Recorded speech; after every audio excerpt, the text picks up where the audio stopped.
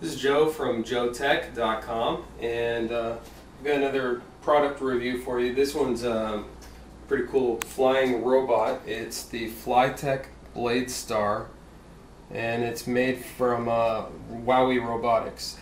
Show you real quick. That's the manual for it. You'll want to read through that. Has lots of cool tips on how to fly the thing. And then you've got your remote control.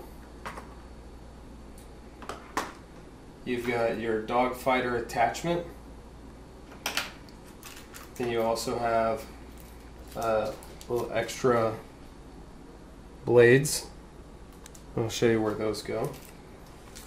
Then you have your two larger blades here. We'll put those on in a second. And it comes with additional larger blades because, as you can see, I've already played with this a little bit and I've damaged the blades just from hitting stuff. It actually holds up pretty well considering how much abuse I've given it. Then you also have the Bladestar itself. So, pretty cool looking device. Main foam unit, on-off switch here. I don't know if you can see that. And on the other side, can't really see it too well, there's a infrared receiver over here. This is where the wings hook up. And we'll put those on real quick. I'll just put one on to show you and then we'll start flying in a second here. So the wing just goes, gotta do it the right way. Flip this over. Just goes right in here. You can see the tab matches up with it. And then just a little bit of pressure to get that in. So then that wing's on.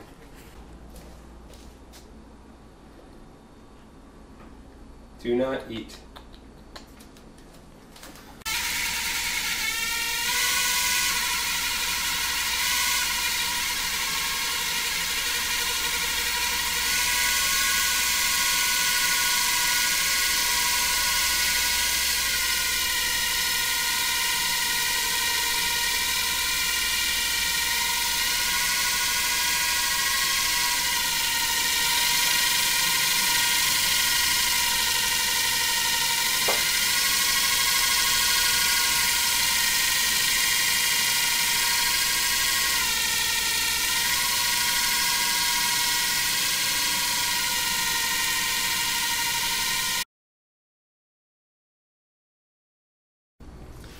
Alright, so now that we've played with this thing for a little while, you'll notice that when it loses power and it doesn't get up very high, that it's losing its charge. So what you have to do is charge it back up.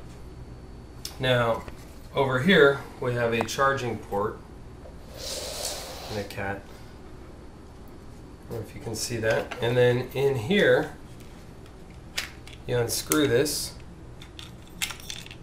and it just pops right out. This is one of the only devices that I own right now that I can guarantee I'm not going to lose the charger. So you just take that and plug it in, and then on the remote here, set it to charge, and then the lights blink, and that means it's charging. Now if you have cats, you're going to want to put this up on a table because I'm not leaving this here with these cats around. But that's how you charge it, and I think it's after about, I'll have to look in the manual, but after not too long, it charges up fully and then you can play with it again for another 5 to 10 minutes.